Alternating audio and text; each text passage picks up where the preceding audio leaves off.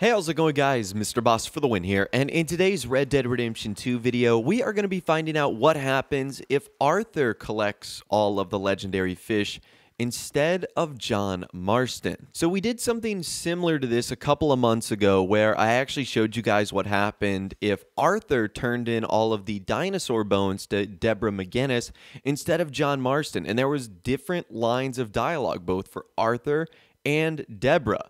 Because when Deborah came as John, there was a unique interaction where they discussed Arthur's death, which clearly wouldn't happen if Arthur was the guy talking to her.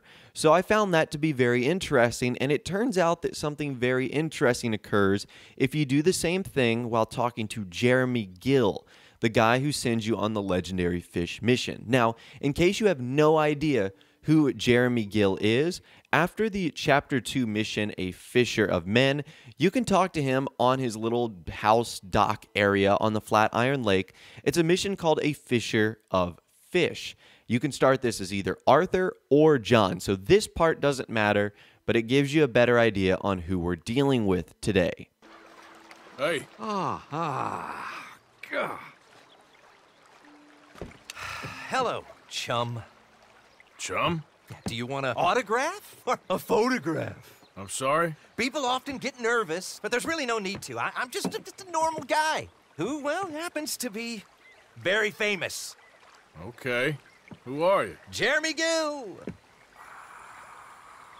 Who? The famous fisherman. I've written a lot of books. I'm in the newspaper all the time. Here's one from the New Hanover Gazette from a few years back. And this is a book I wrote. Huh? I wrote it. Good for you. You really don't know who I am? Oh, well. Nice to meet you. You too. Arthur. Sure you don't want a photo? Not right now. You know, mothers, they often offer me their daughters. Just for a photograph? No, to marry. But I say no. I'm married to the fish. Oh. So, you're famous for fishing? Very. And that pays well? Pretty well. What I mostly do is send fans stuffed fish. Stuffed fish? Yeah. Here, let me show you. Come with me.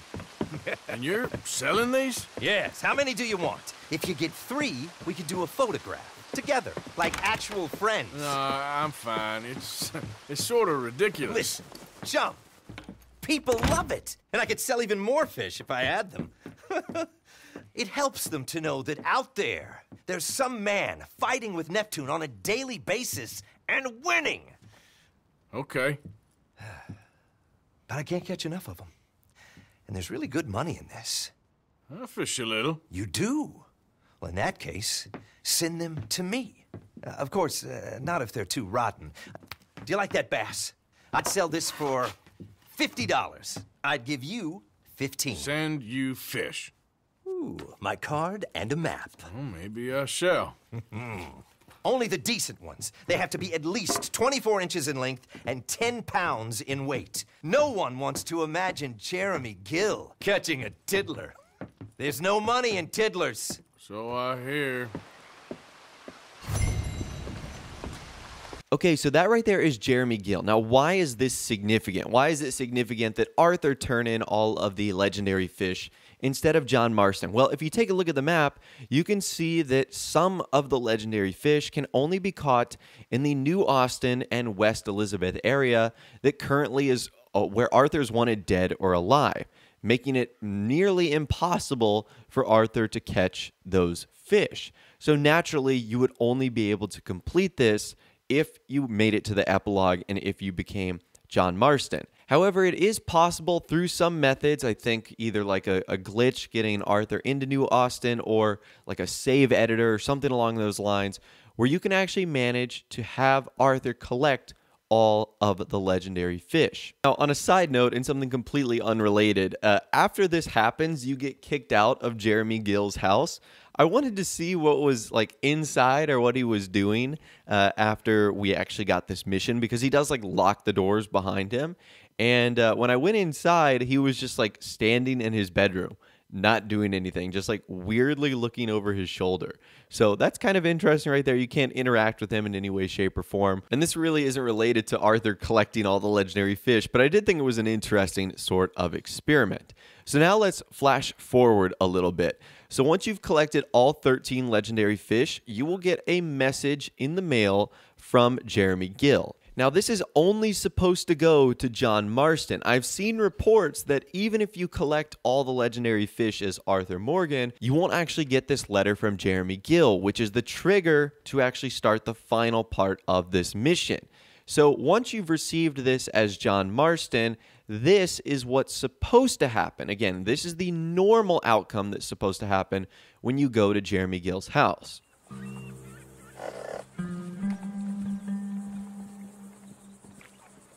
A fan. Good timing. Do you have a camera? Sure. But what are you talking about? Liars! Damn liars! Well, they're the liars. Hey, are you the guy that took the photos? I don't think so. Oh, must have been that fella from Quebec. Did you say you had a camera? Yeah? Good. You'll do then. What do you need? I found a giant catfish up near Frontera Bridge over in Rio Bravo. Isn't that out in the desert? Yes, and I'm going to catch it. And you are going to photograph me catching it. And then these bastards who call me a fake will discover who really catches these fish. You do, right? Well, some of them. Listen, I know how to catch fish. Come on. I don't want to go out to Rio Bravo. It'll be an adventure. Come on.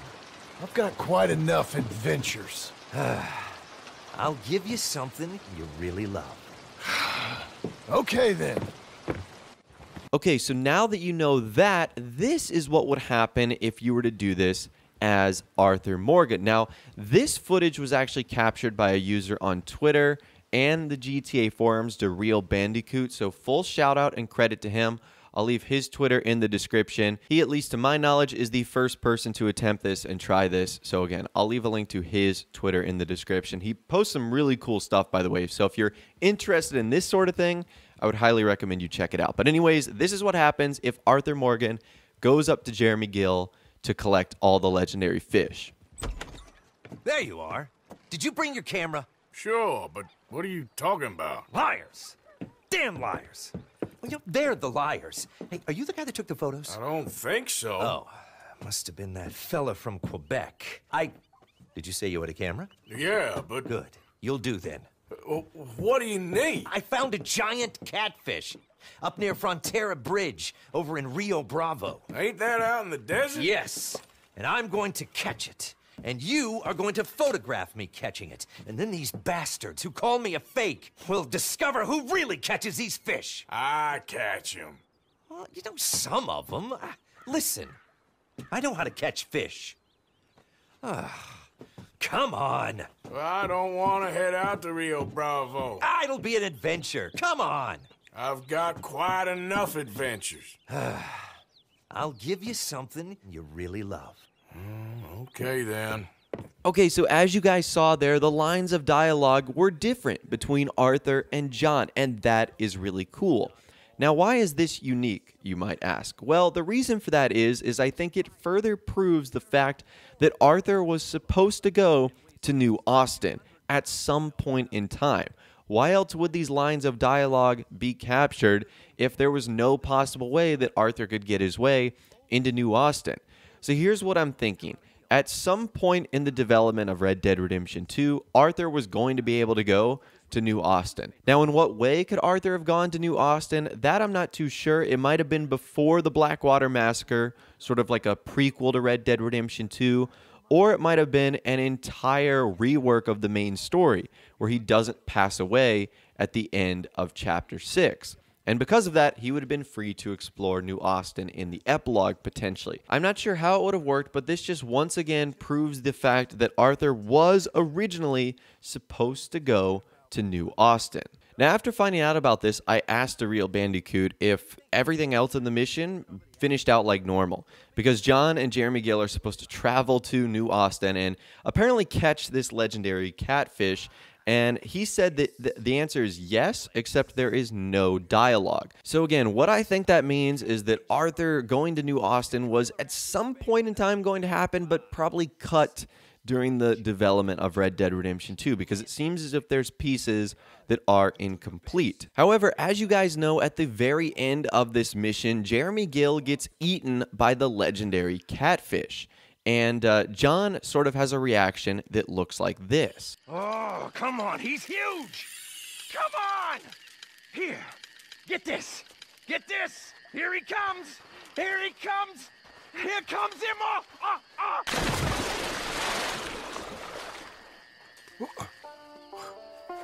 Whoa.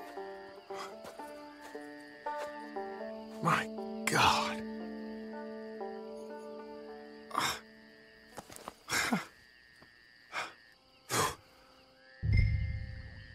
Well, apparently Rockstar recorded Arthur's reaction of Jeremy getting eaten by the legendary catfish too, because this is what he will say.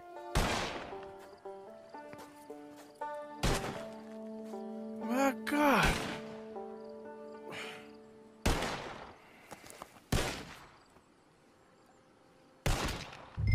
So are there any major differences between Arthur and John turning in all of the legendary fish and going on this journey with Jeremy Gill? The answer is not really, other than some small dialogue tweaks.